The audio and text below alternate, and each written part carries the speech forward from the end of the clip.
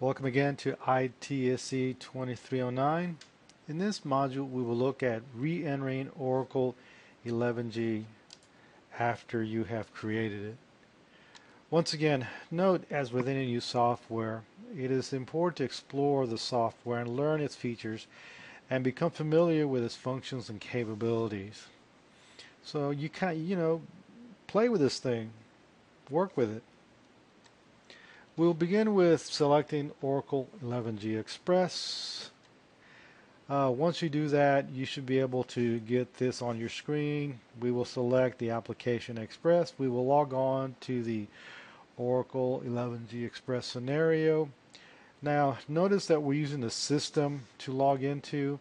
Once again, there are many layers within Oracle that you can log on to. You can log on to the area that uses the operation, the management, or the maintenance portion. In this 11g Express, because it's kind of encapsulated with one size fits all scenario, so we'll be using the system to work with it. Once you do that, you get to this point, and if you look there, you will see where it says login here. Since you have already created your account, we will use your account to get into the process you have established. Now, in previous versions, I had used ITSC 2309. My recommendation would be to add your user name to this or your email address to this. That will facilitate the process when you print stuff out and hand it in. If everyone uses ITSC 2309, sometimes it becomes difficult to differentiate between all the students. And then you wind up with credit issues because I can't figure out who's who and what's what. So try to have your name on or your user ID on all documents as this process goes on.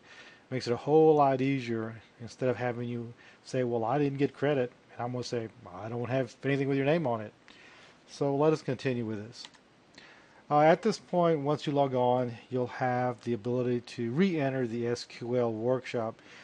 This is where we're going to be doing most of the work in this little icon window. Once again, once you get into that, you'll be able to see the tables that were most recently created. In this case, you should see some significance or some representation of others, customer, items, stock, and manufacturer. And as we continue with this point in the workshop, this is basically your SQL command prompt. At this point, you should be able to start writing in your SQL code to be able to see what's going on. If you see up at the top, you have that looks like an eraser right next to it. It looks like a flashlight. If you use that item, that icon, you should be able to see the tables that you have created. You should be able to see the customer table, the items table, the manufacturer table, the orders, and the stock.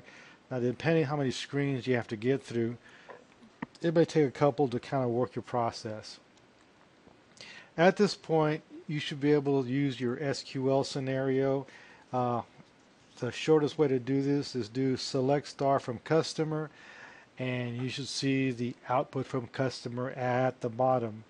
If this works, follow this for the rest of the tables, and that should complete this process for your lab work, and this should be a good starting point where you should be able to complete all your labs. This completes this module.